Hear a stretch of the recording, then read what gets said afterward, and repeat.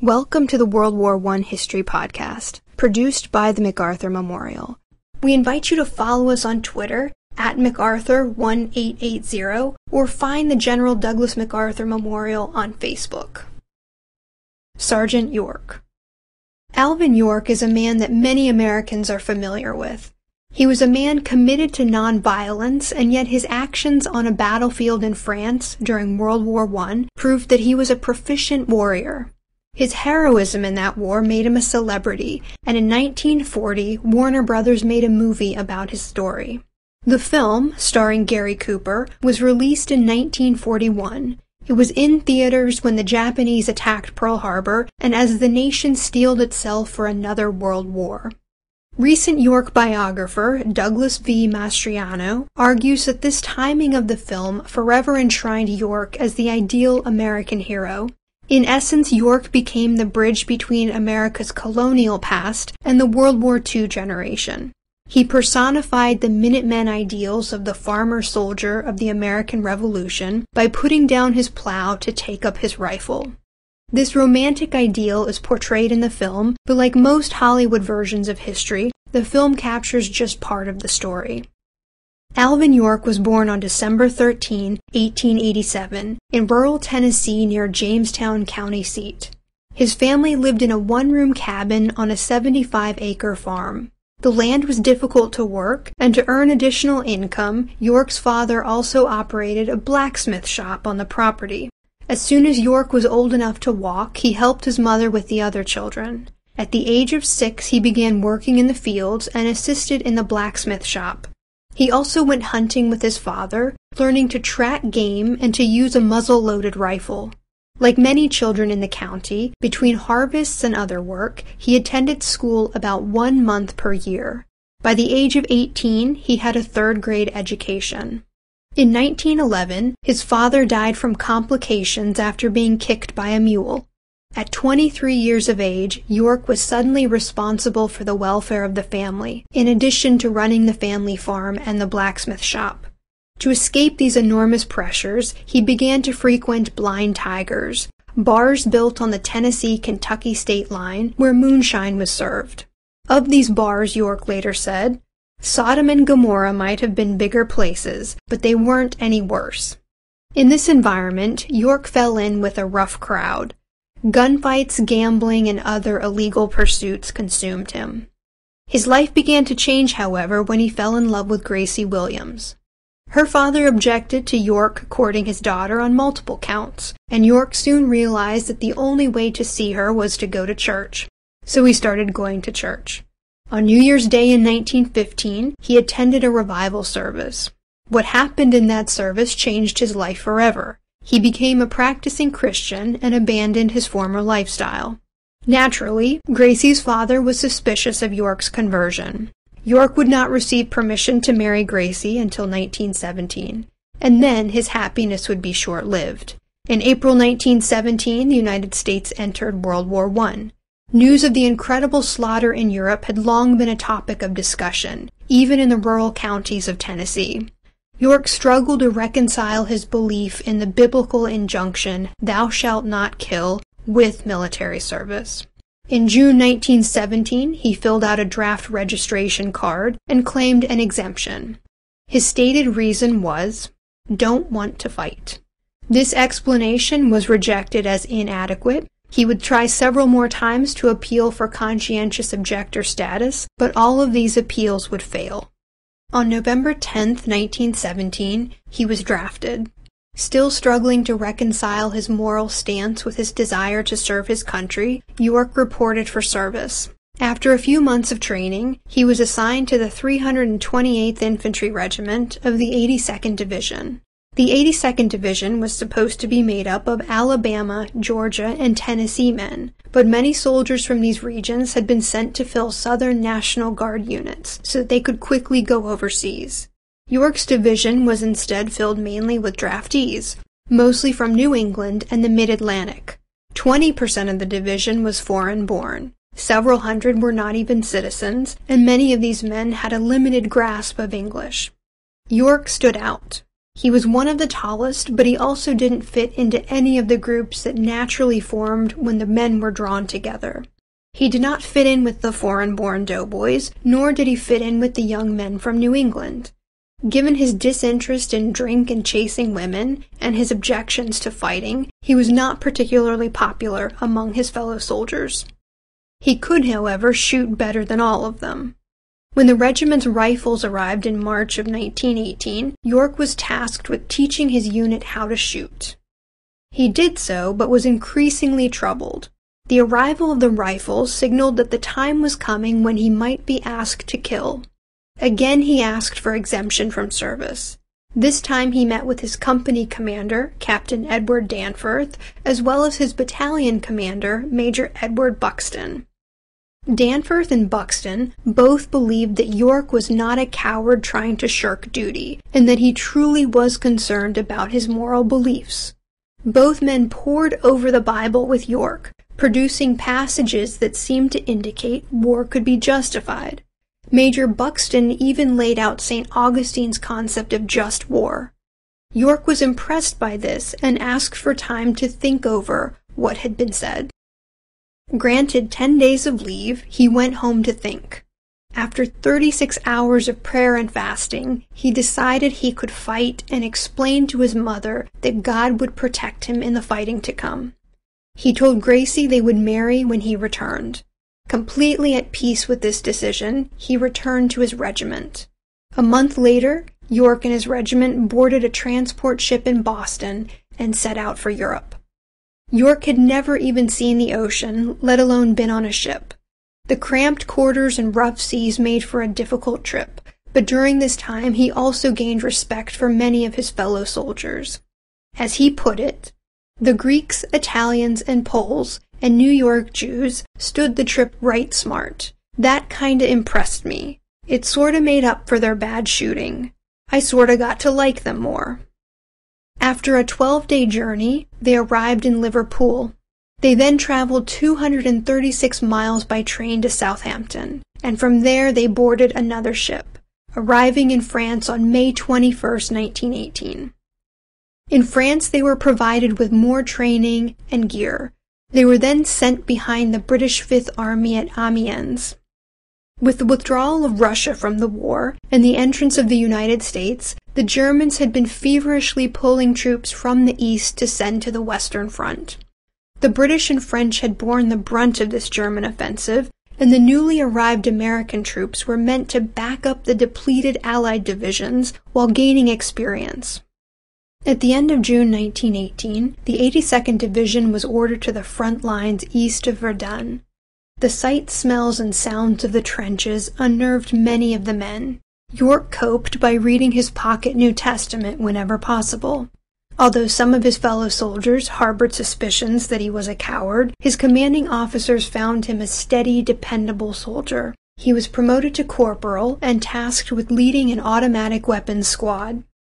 Within a few months, the division was shifted south to the eastern edge of the Saint-Mihiel salient, a bulge that protruded into Allied lines south of Verdun and went all the way to the Meuse River.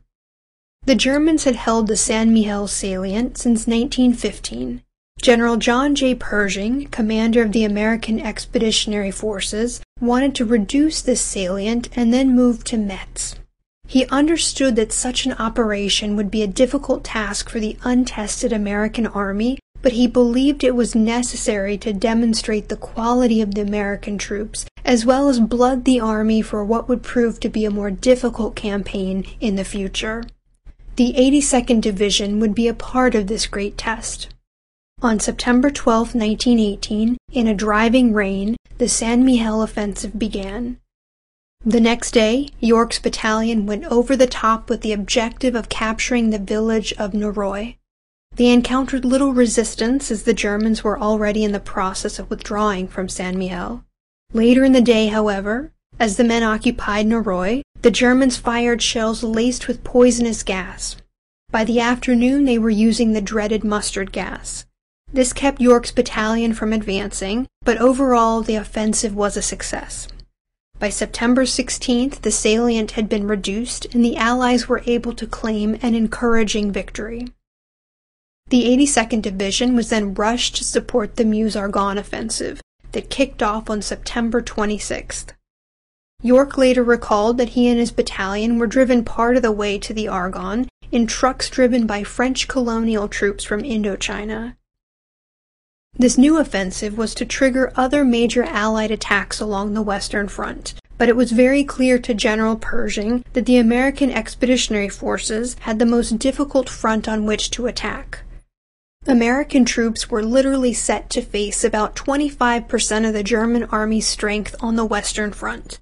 They were also up against troops of great quality, because the Sedan-Mézières rail line that supported the German army was within the area of American operations.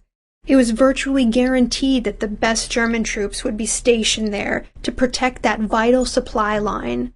In addition, it was also clear that the terrain would be challenging. In the end, the offensive would be successful and would play a vital role in bringing about the end of the war.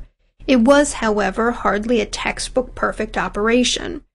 German experience weighed heavily against American inexperience. By October 1918, the offensive was bogged down on the edge of the Argonne forest.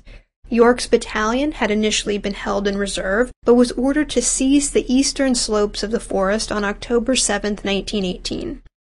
Years of fighting in the area had claimed more than 100,000 casualties and had left a muddy, cratered landscape. York later recalled thinking that the area was an abomination of desolation. With little intel and no contact with the 1st and 28th American Divisions on their flanks, the men of the 82nd Division moved forward. 1st Battalion captured Hill 223 and tried to hold it against German assaults. York's 2nd Battalion was pinned down and unable to assist. The conditions were miserable, cold and wet, and York kept thinking about what he had read in the Book of Revelations about the Battle of Armageddon. That night, 2nd Battalion was ordered to take over the attack. In the early hours of October 8th, the battalion moved forward, on their way to Hill 223. They were spotted by the Germans and slowed by artillery and gas attacks.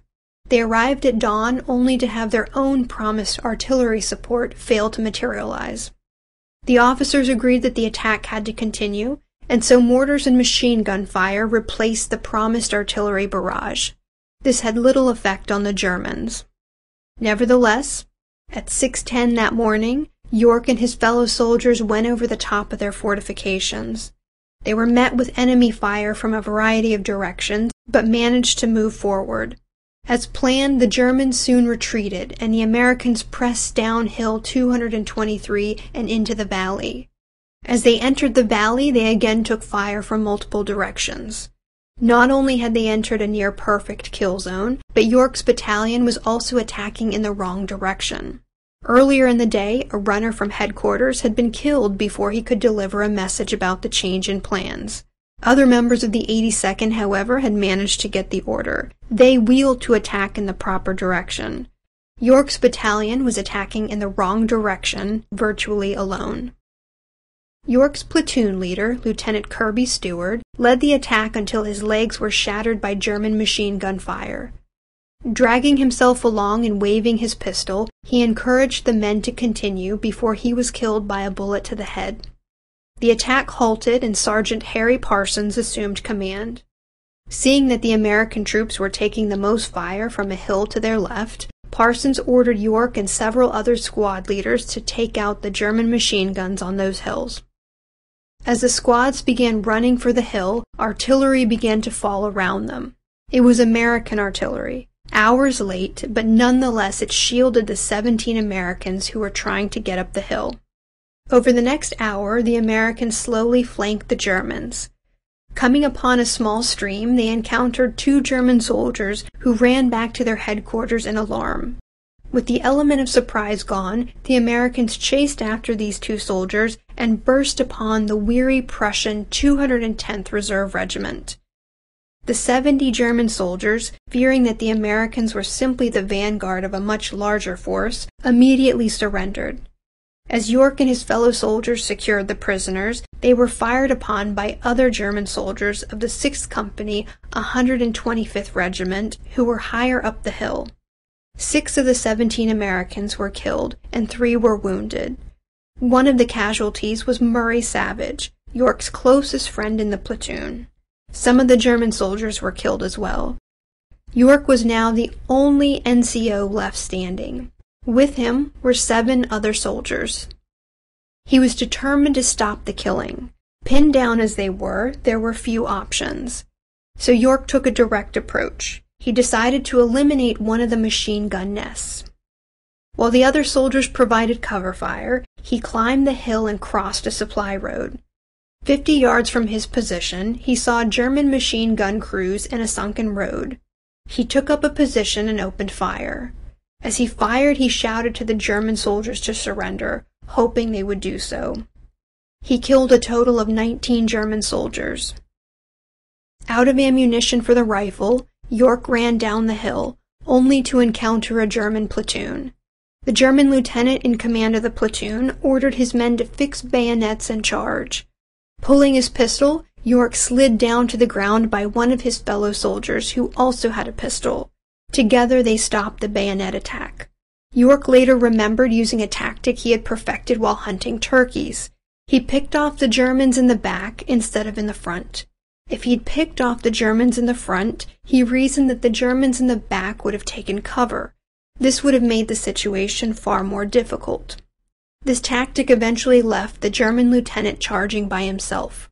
With just feet to spare, York fired at him and he dropped to the ground. York and his fellow soldiers had killed 25 German soldiers and captured 70, but they were still pinned down by the survivors of the 6th Company of the 125th Regiment. At this point, German Lieutenant Paul Vollmer, one of the prisoners, stood up and offered to order those German soldiers to surrender if York and his men would stop shooting. York was suspicious, but agreed. Lieutenant Vollmer shouted an order, and another German officer stepped from cover and surrendered his men. With an ever-growing group of prisoners, York and his men began a careful trip back to the American lines. On the way, they were able to secure the surrenders of additional German units, bringing their total to 132 prisoners. As they crossed the valley to return to Hill 223, their fellow soldiers initially assumed that the large party was a German counterattack. They were shocked to see York near the head of the group. On reaching American lines, York reported the capture of the prisoners. When asked how many, he didn't even know, so the officers there counted them as they filed past. Because the group was so large, York was ordered to take them 6 miles away to another holding area. On the way to the holding area, York was stopped by General Julian Lindsay, the brigade commander. The general was impressed by the number of prisoners and exclaimed, "Well, York, I hear you've captured the whole German army." The capture of the prisoners thwarted a potential German counterattack at that point. It also meant the abandonment of over 30 German machine guns. This cleared the front and left flanks of the American troops and enabled the advance to continue. York would not rejoin his unit until the next day. When he did, he found them about 1.5 miles into the Argonne forest. Captain Danforth was amazed to see him alive, and to learn that York was the reason they had been able to advance. York immediately requested permission to return to where he had taken out the machine gun nests to see if anyone had survived. Permission was granted, but the trip was fruitless. He returned to his unit convinced that his own survival had been a miracle. The war continued. For the next 3 weeks, York's unit fought and fought as they advanced. Casualties climbed. On November 1st, the 82nd Division was relieved by the 80th Division. York's unit was the last out. During this time, York was promoted to sergeant, but all he could think about was the loss of so many men. About a week later, word reached the unit that the war would end on November 11th at 11 a.m. York did not join in the jubilant celebrations. He instead went to pray at a local church. On November 30th, 1918, York was awarded the Distinguished Service Cross for his heroism in the Argonne. Captain Danforth, however, submitted a request to have the Distinguished Service Cross rescinded and replaced with the Medal of Honor. This triggered a more in-depth investigation and the interest of reporter George Patullo. In February 1919, York took his regimental commander, his brigade commander General Lindsay, staff officers of the 82nd Division, and Patullo on a tour of the battlefield. The officers asked question after question. None could fathom how York had survived. General Lindsay asked point blank, "York, how did you do it?" And York answered, "It was not manpower, but it was divine power that saved me." The general agreed with him, and Patullo, sensing a good story, decided to write an article about York. Meanwhile, the staff of the 82nd Division continued to work on a Medal of Honor packet for York. The packet they put together was ultimately endorsed by General Pershing and passed along to President Woodrow Wilson in March of 1919. On March 20th, 1919, York's Medal of Honor was approved. He was presented with the award on April 18th, 1919. The citation read, "After his platoon had suffered heavy casualties and 3 other non-commissioned officers had become casualties, Corporal York assumed command. Fearlessly leading 7 men, he charged with great daring a machine gun nest that was pouring deadly and incessant fire upon his platoon. In this heroic feat, the machine gun nest was taken, together with 4 officers and 128 men and several guns." He was then awarded the French Médaille Militaire by French Marshal Ferdinand Foch, who told him that his actions represented the greatest achievement accomplished by a common soldier in all the armies of Europe. Awards from other Allied nations followed. In April 1919, Patullo's story was published in the Saturday Evening Post. York became a sensation overnight in America. When he arrived in New York the next month, he was greeted by massive crowds. He was also offered opportunities to cash in on his fame. There was a $20,000 a week contract to appear on vaudeville, a $10,000 book deal, and much more. All in all, he was offered about $250,000 in deals at a time when the majority of Americans made about $1,500 a year. He turned all the offers down, becoming more of an American hero in the process. York arrived home at the end of May 1919 and married Gracie a week later. He wanted to live a quiet life and intended to return to his farm and ignore the rest of the world. But like many returning soldiers, the war had changed him. He had seen technological advances, and he had seen the differences between his beloved rural Tennessee and other parts of the world. He thought of his neighbors and of their children, and worried that they would be left behind in an increasingly modern world. He would spend the rest of his life attempting to improve access to education in his county. His fellow Americans would forever remember him as Sergeant York, a reluctant hero. Thank you for listening. If you have any questions, suggestions, or comments, please contact Amanda Williams at amanda.williams@norfolk.gov.